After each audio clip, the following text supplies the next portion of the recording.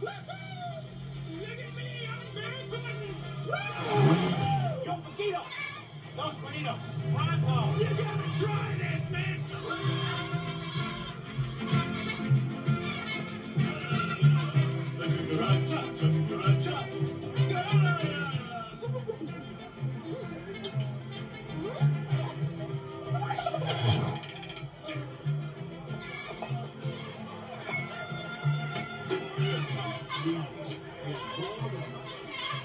All the way back there when it starts to rain, you might as well be sucking bug spray. Ooh, don't even say that.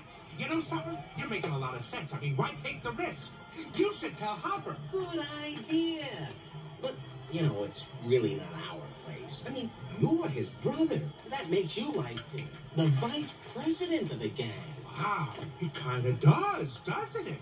Okay, I'll tell him. Boy, I should talk to you guys more often. What if Hopper doesn't like it? And at least the genius will get smacked, and not us. Vice President Paul. Yeah.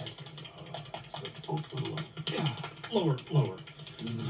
Hey, Hop. Go away. That's fine. Then I won't tell you my idea. Good.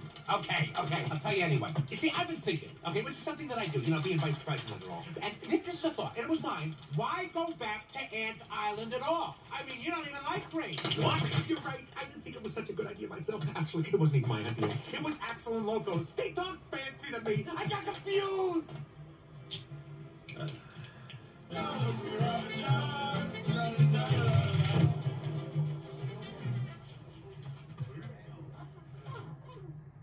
Guys, order another round because we're staying here. Yeah.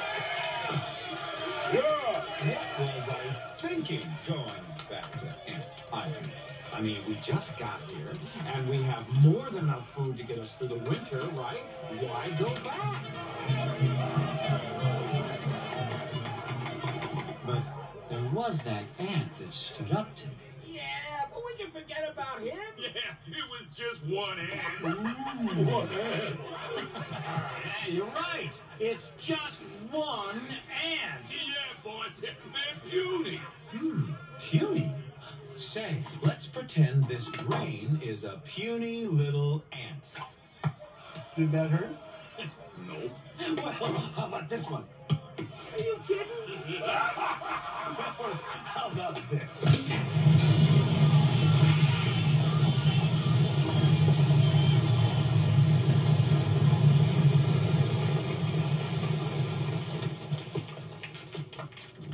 You let one ant stand up to us, then they all might stand up.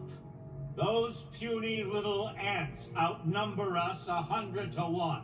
And if they ever figure that out, there goes our way of life. It's not about food. It's about keeping those ants in line. That's why we're going back.